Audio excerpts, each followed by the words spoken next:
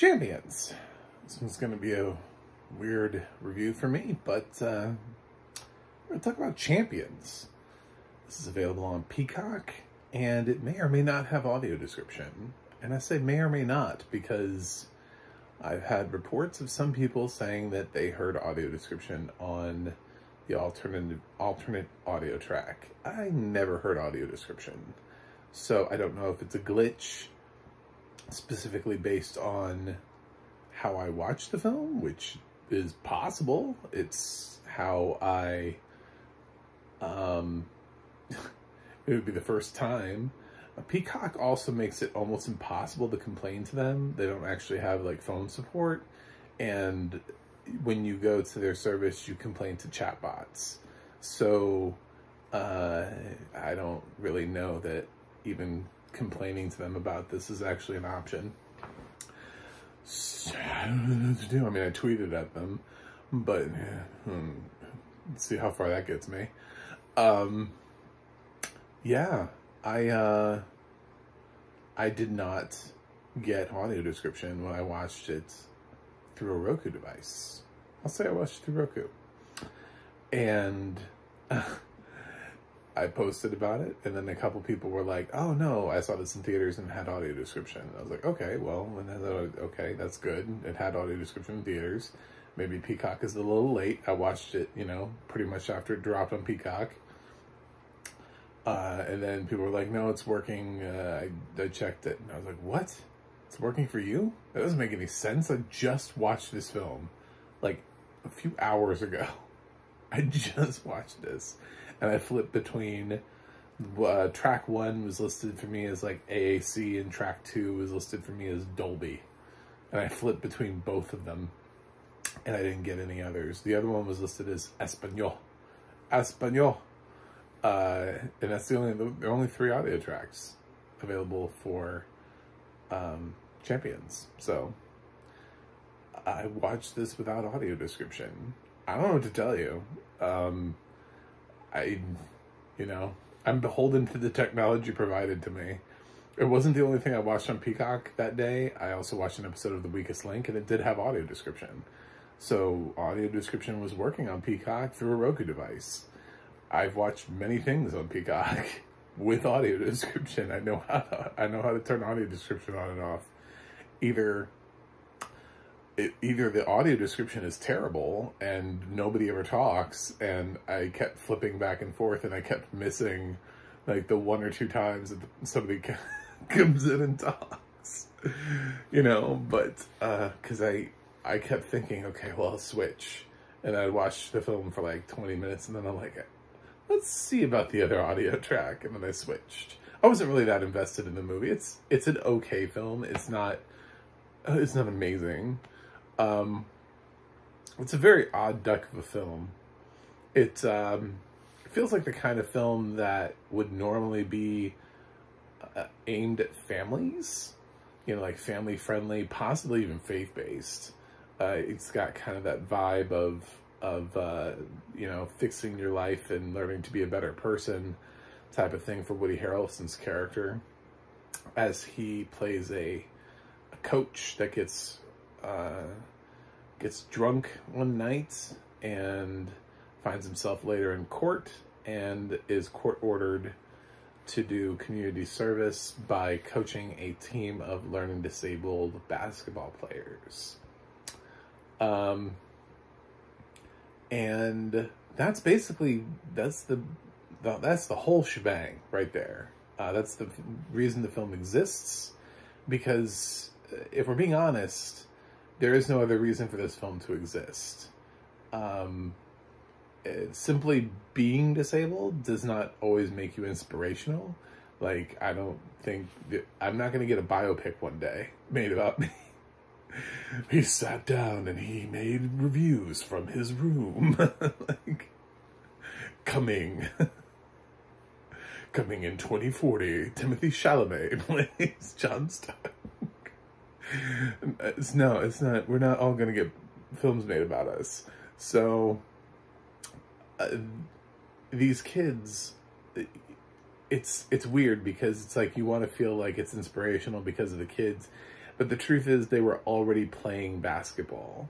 You know what I'm saying? Like they already exist as a cohesive basketball team. Maybe they get better because they have somebody who formerly, who's a professional basketball coach and understands how to maneuver and how to get them to do plays and set up posts and run screens and stuff like that. So perhaps that made them better. I don't know that that necessarily warrants a film, though.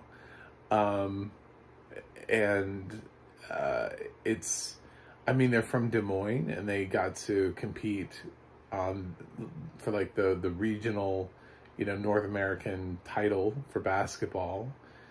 That's something, but I would assume that happens frequently. I don't know how many times the Special Olympics happens, but I would assume at least as regular as the regular Olympics.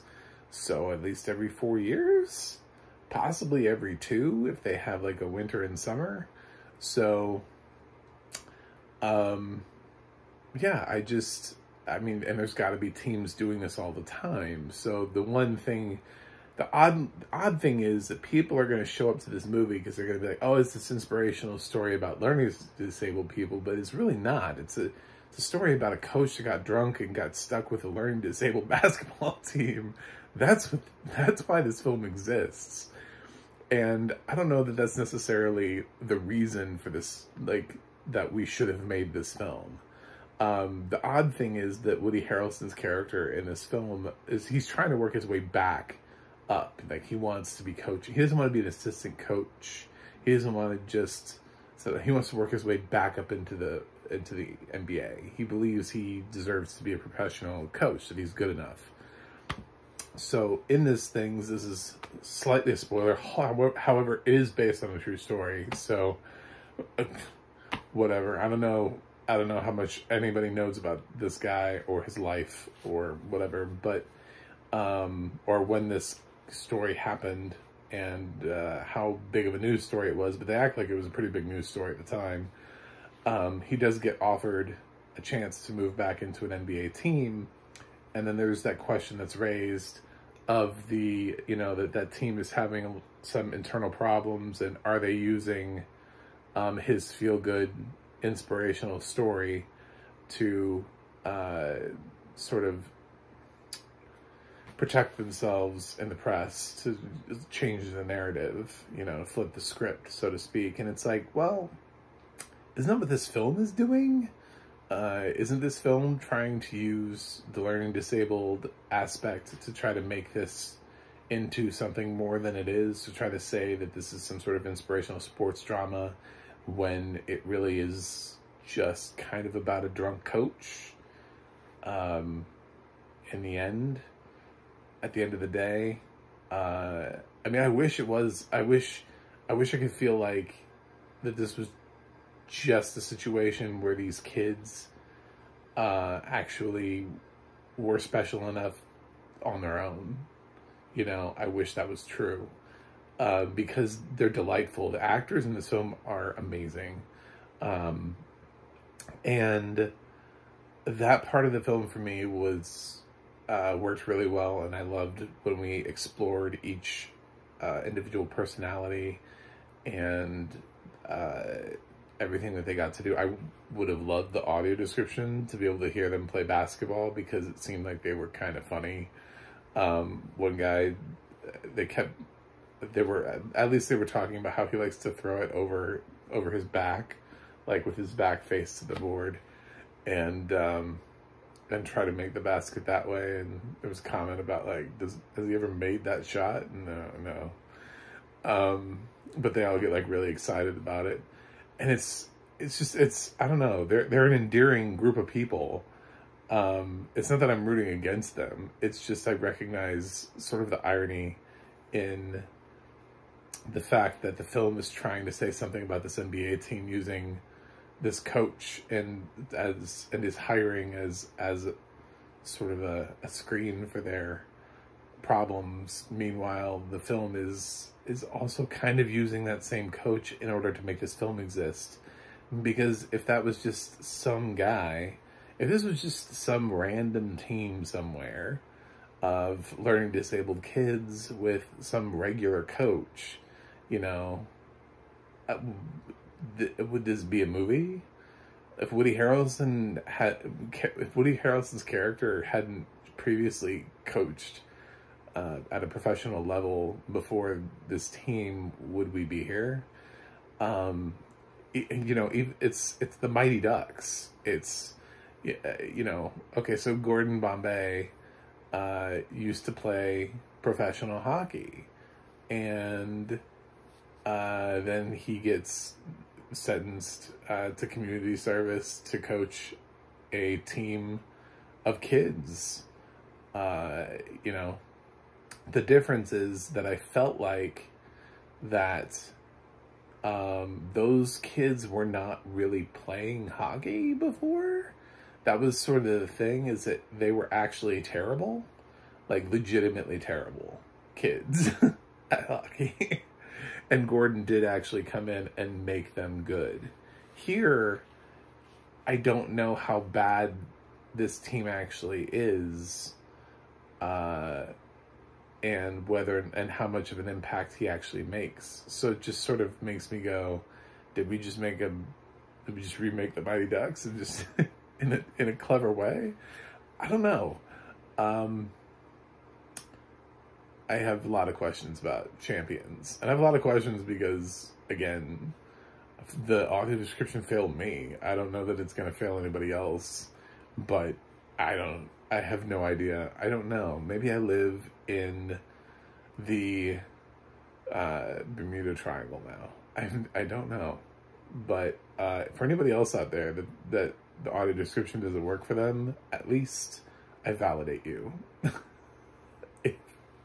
If there is anybody else, if it's just me, then I'm living in the third circle of hell, and it's just me. It just happened to me, and I can't explain it because I've used audio description so many times on Peacock that I know how to do it. I know how to turn on. I know how to turn it off.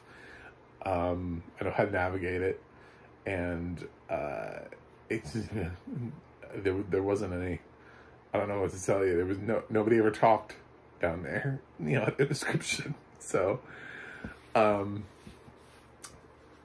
yeah, there's a subplot here with Caitlin Olsen that is unnecessary, but I guess we needed another adult or a romantic love interest for Woody Harrelson, but I was never really invested in that storyline. And she gets kind of obnoxious too towards the end when she becomes emotionally attached, and she gets all upset at him for like doing exactly what he said he was going to do the whole time. And she's the one whose personality changed. And she's like, you know, it's like, okay, so you can't be mad because he's doing exactly what he said, and he's also doing what you told him to do. So what? I don't understand. I don't understand women. That's probably why I'm gay. So anyway, there you go. Her character is just unnecessary. But I like the team. I like the kids. I like the team. So, it's an odd duck for me. This is a film where, I see its Rotten Tomatoes score, and it's like bubbling rotten. It's like bubbling under fresh. It's 58%.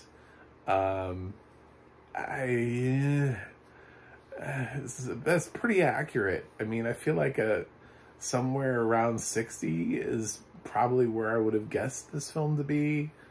I'd love to see it at 60 though, because I feel there's something weird for me about this film having a rotten score. And I know it can feel a little like inspirational porn, but there's something to be said for the fact that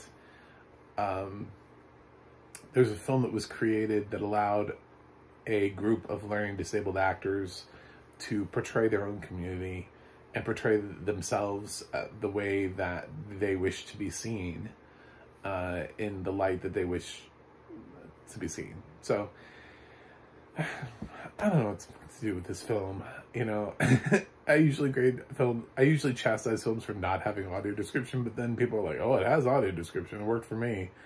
I can't comment on that. I don't know what to do with Champions. Overall, it's a decent time. So I think I'm gonna give Champions a B-. So yeah. I think that's probably where my head's at with that. I can't make fun of the format too much because I do love the Mighty Ducks. It's like one of my favorite things growing up as a kid. And this is basically just the Mighty Ducks, but like with a twist. So, you know, there you go. Yeah, so check Champions out and see if audio description works for you, and let me know in the comments. Anyway, thanks for watching. Thanks for subscribing. I have a website, macmovieguy.com. You can go to the audio description project, adp.acb.org. It'll let you know who has audio description, what has audio description, not who. It'd be funny if individuals had audio description. Where you can watch it. And you can follow me on Twitter or Instagram at MacTheMovieGuy. I will review something else for you guys, and see you on the other side.